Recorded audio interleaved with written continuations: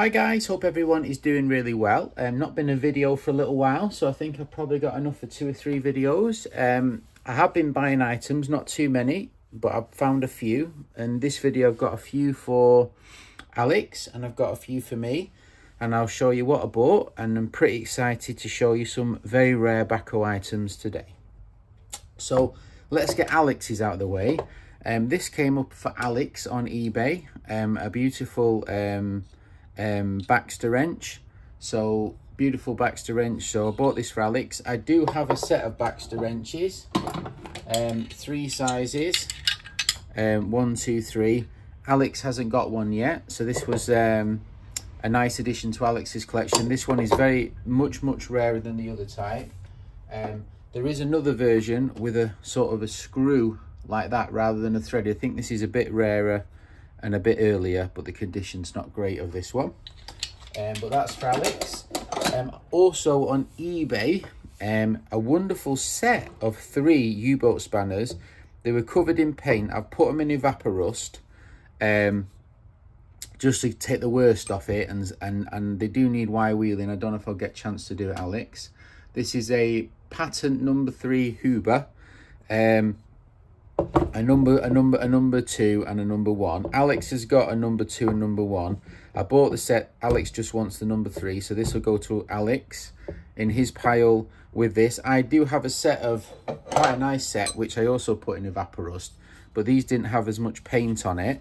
I've got a set of 3 myself, so I'll chuck the others in the swaps drawer. But yeah, really good. Alex has got a complete set now. I don't think there's too many people out there with a set. I also picked up this absolutely wonderful Bowley lathes miniature jeweler's vice. Works really smooth. You can see there, S Wolf and Co Limited, 11 South Newark Street, London, SE1. Beautiful little machinist vice. No way of attaching it to the bottom. I think it's just for jewelers soldering or whatever.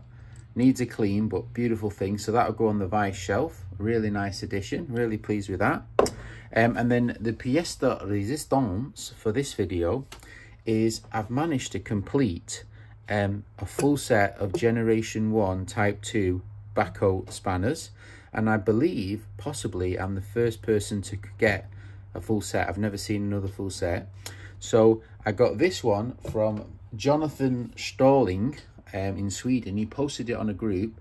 This is a Bahco Vastada patent number 5. You can see it's a number 5. Someone's drilled a rather large hole through it.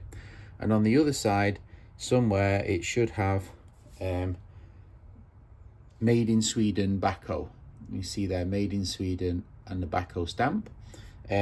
Really nice, but unfortunately it's been welded. It's had an early repair on the joint, but it's got the original jaw and the original screw, but it has had a welded repair.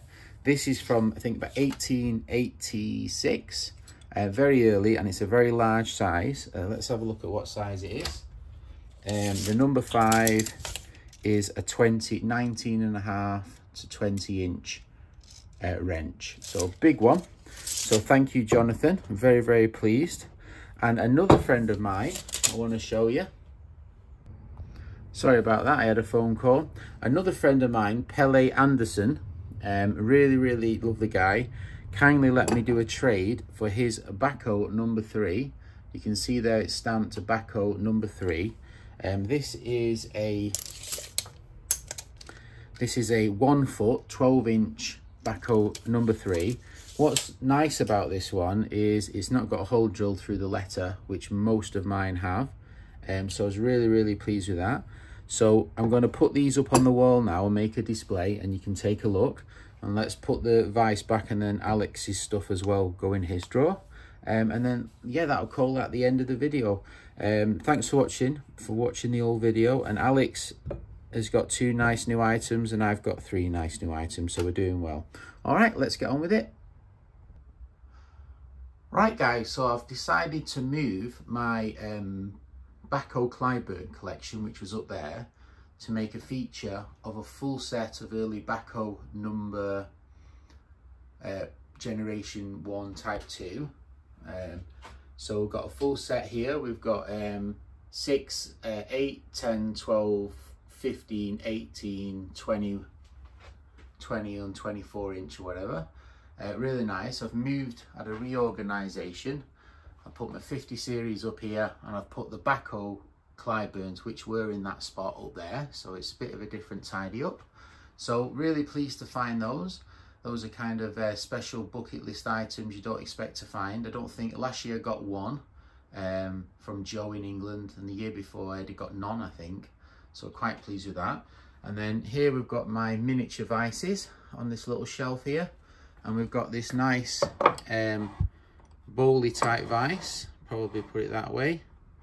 Nice bowly type vice to go on this shelf. So really pleased with that. Another miniature next to its bigger brother bowly vice. So yeah, pretty pleased with that. You have to tell me what you guys think. Super pleased with the Bahco first generation. All right, thanks for watching. If you got this far, take care, have a great day, bye.